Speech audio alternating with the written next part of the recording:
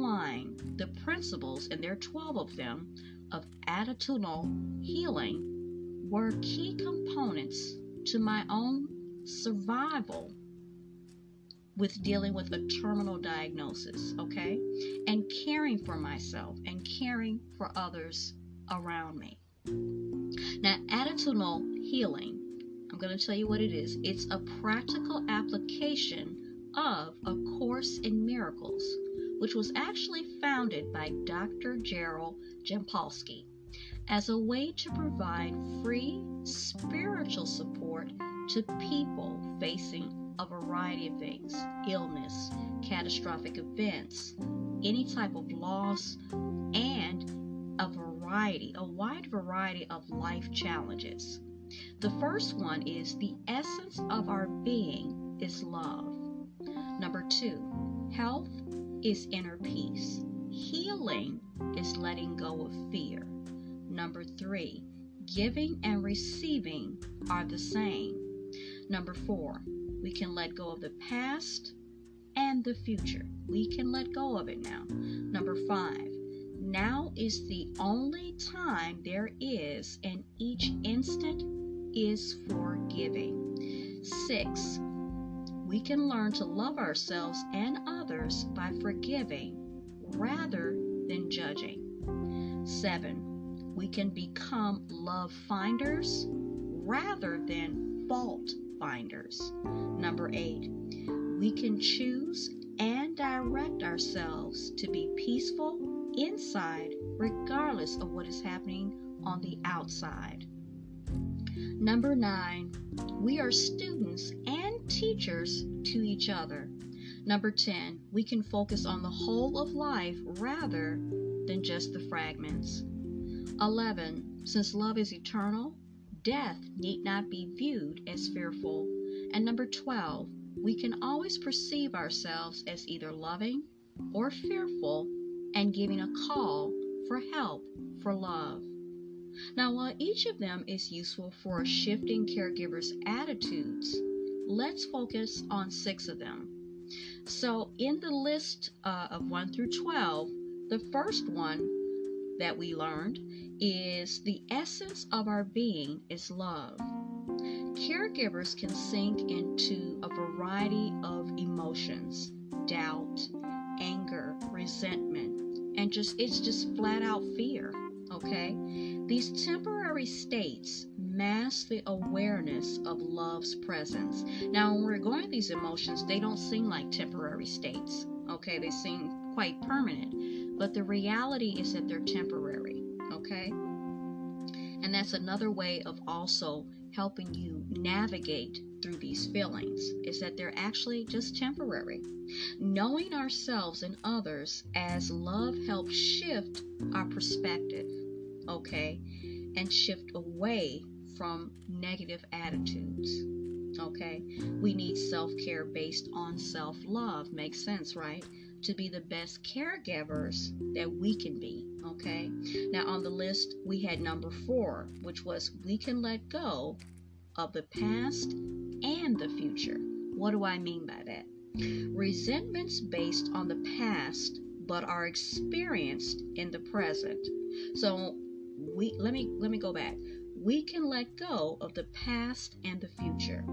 So that means resentments are based on the past, but we are experiencing them in the present, okay? Worry, fear, and doubt seem to be about the future, but are experienced in the present. We let them all go in the present, okay? Increasing our awareness of our love essence, if you will. Now, on the list was number 6. We can learn to love ourselves and others by forgiving rather than judging. As caregivers, it is easy to judge others and ourselves.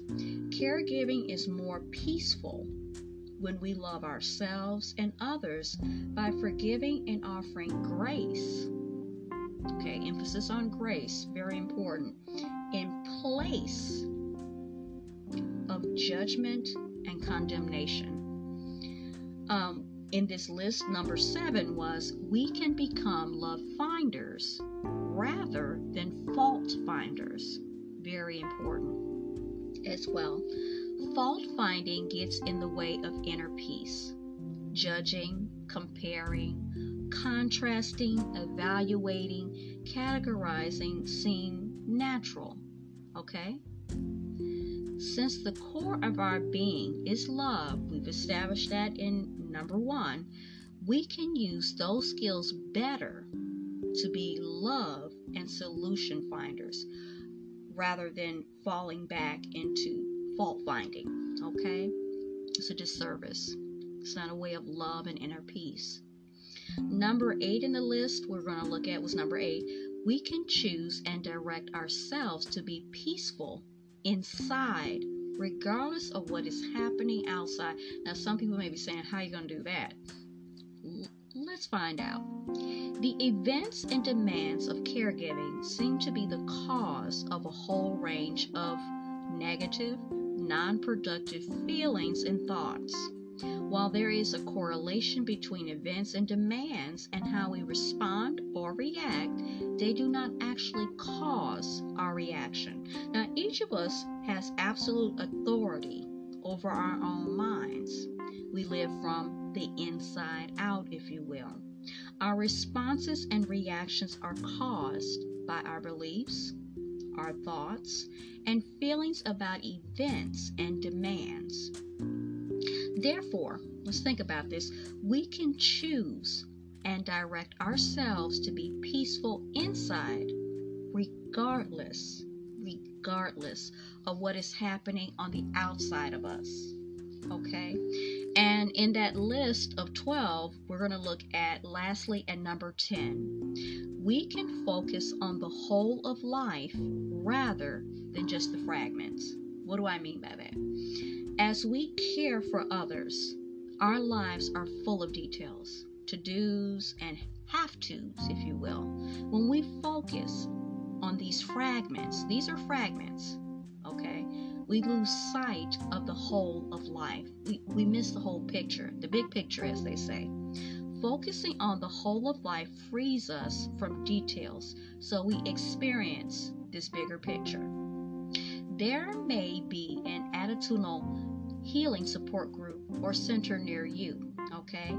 And I'm going to give reference to Dr. Susan Trout's book, To See Differently, which is a wonderful resource for learning and applying what I've been talking about here of the attitudinal healing for caregivers and those dealing with illness. Now, if you guys want to know more about this, read more about attitudinal, attitudinal,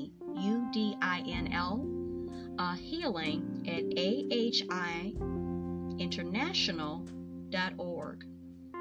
ahiinternational.org.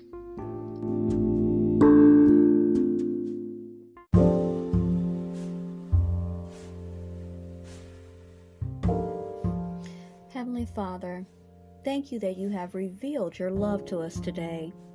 We invite you to send us out from here in the power of the Holy Spirit.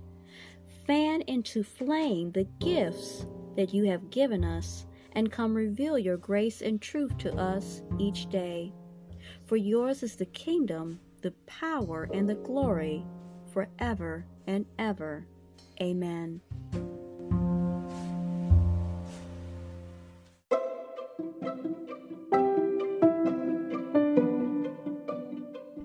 You were just listening to Teachable Moments with April podcast. I truly hope you enjoyed this episode. We invite you to stay connected with us on our other social media platforms such as TikTok, Pinterest, Instagram, Threads, and YouTube. Also, check us out on our official podcast landing page on podpage.com/Teachable Moments with April to see all our content in one place. You can leave messages and give feedback and more.